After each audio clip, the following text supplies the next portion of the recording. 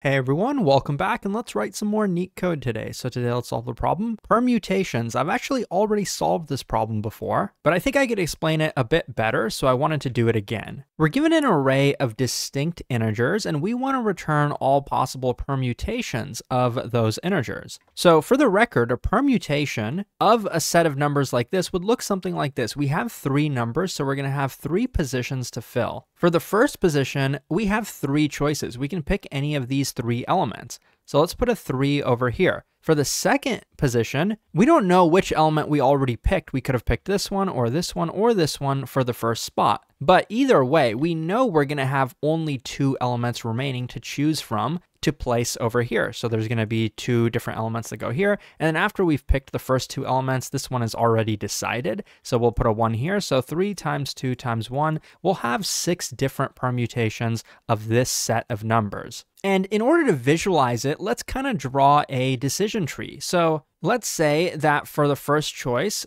we can choose among 3 elements. We can have 1, 2, or 3. So regardless of which path we take, we're going to have two choices. Here we can have either a 2 or a 3. We can't have a 1 because we already picked it. Here we can have a 1 or a 3 because we can't have 2. We already picked it. Here we can have a 1 or a 2, but not a 3. So now it's going to get a bit more simple. We'll only have one choice for each of these, and it must be the element we haven't chosen. So here it's going to be 3, here it's going to be 2, here it's going to be 3, here it's going to be 1, here we haven't chosen 2, and here we haven't chosen 1. So now, if you go through each path, we have a permutation. We have exactly 6 of them, and you can see every single one of these is different. So if we could have each of these in an array, this is the result. Like, we've calculated the entire result. Now, the only problem with the way we're thinking about it here is it's pretty easy on like pen and paper to draw this out, but how would we actually calculate this in terms of code? Obviously, it looks like we're using recursion, and it's definitely possible to do it that way,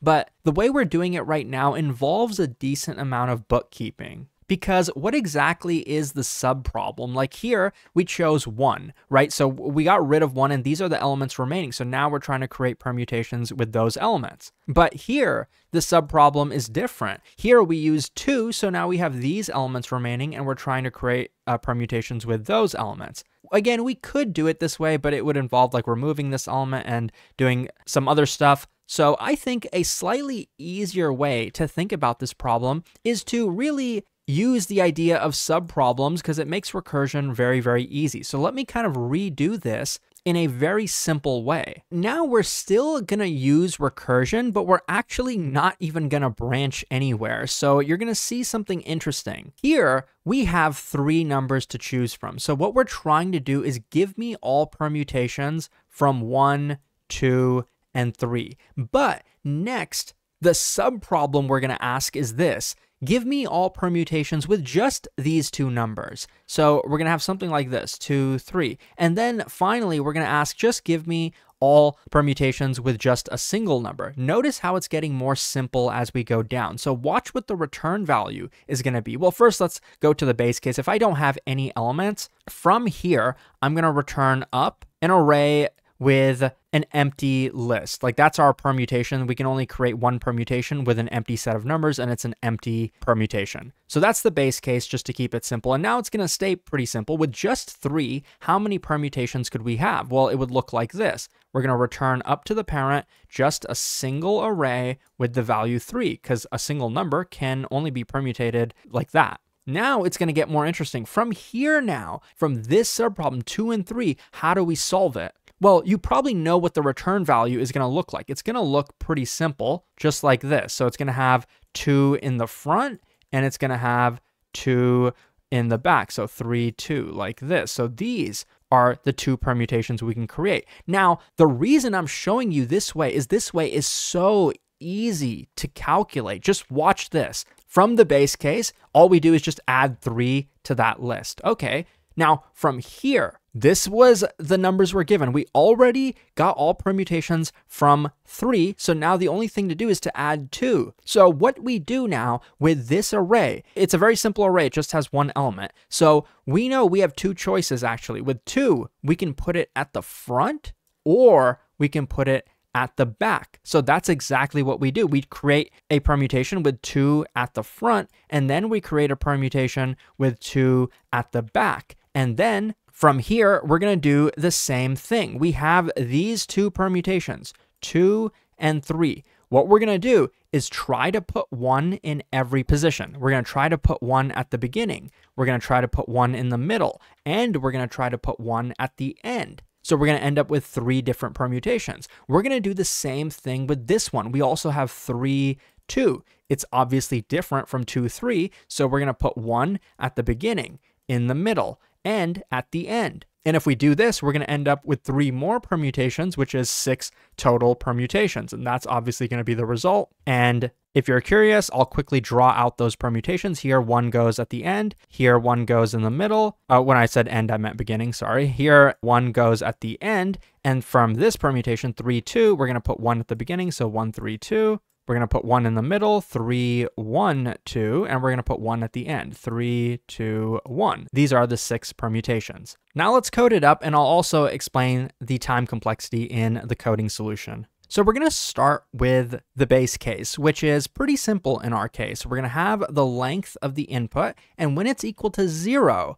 we're going to return a list with a single empty list inside of it. And so the reason we're using that is because we're only going to have a single parameter, the input list. The idea is that we're going to keep calling the recursive function with the input nums without the first element. So that's the sub problem. Just get rid of the first element from nums, just create a subarray starting at index 1, and that'll give us all the values from nums except the first one. So these are our permutations, like our subproblem. And then we want to, from these, add the current element, which is the number at index 0, to all of these in every possible position. And we're going to store those in another variable, which I'm going to call result. That's what we're going to end up returning from this function. Now to actually do what I said earlier, let's just go through every single permutation that we have. And for each permutation, let's go through every possible index that we could insert the current value into that permutation. So I'm going to get the length of p. I'm also going to have +1 because we technically could add to the end of the permutation as well. So now for that permutation p, I'm actually going to create a copy of it because we're going to use this one multiple times. We're going to possibly add a value to it in multiple different places. We don't want to modify the original permutation. We just want to create a copy of it. So I'm going to store that in a variable called pcopy. Then for pcopy, we want to insert at index I the value nums at index 0. We're taking this value, inserting it at this index. We're going to do that for every index, and then we're going to take pcopy and append it to the result. We're going to do that for every permutation, and then the result is going to be here, and then we're just going to go ahead and return. Now, as you can see on the left, this solution works, and it is very efficient. Well, it's about as efficient as we can get for this problem. And let me just kind of show you how to analyze the time complexity. The idea here is it's going to be easier for us to do it without kind of focusing too much on the code. Remember that how many permutations are we going to have? Well, if we have 3 elements, we had something like 3 times 2 times 1. That is a math equation called n factorial. So if we have n elements in the input, we're going to have this many different permutations. How do we build each individual permutation? Well, to add a single element to a permutation, we're like inserting in the middle. That's how we're coding this up. So it's an n operation, and that's just inserting one element into a existing permutation. If we're inserting n elements into each permutation, we're going to have like an n squared over here. So the overall time complexity is going to be n factorial times n squared, but this is really the dominating factor in the time complexity, n factorial. Space complexity wise, if you're not counting the output, which is just going to be n times n factorial, because each permutation is going to be of length n, and we're going to have this many of them. If you're not counting the output and you're just counting like extra space here, the space is still actually going to be n factorial times n because we have multiple copies of it here. So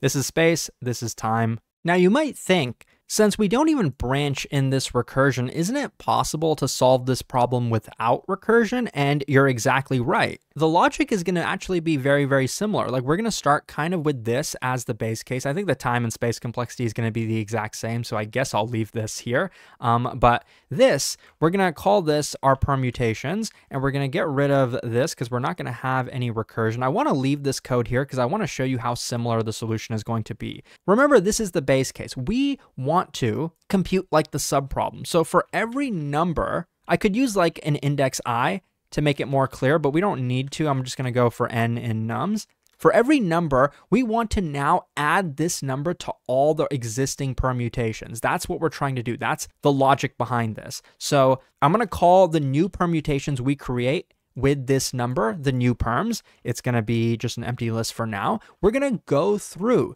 every existing permutation, kind of like we did down here, right? Going through every permutation. And now I want to insert this element into every permutation, and I need to do that for every position. So I'm going to say for I in range length of P plus 1, exactly the same as we did down here. And now to that permutation, I want to create a copy of it just like we did before. And then I want to insert into that copy the current element. At index I, we want to add n. So this is slightly different, I guess. It's not nums of 0, it's n.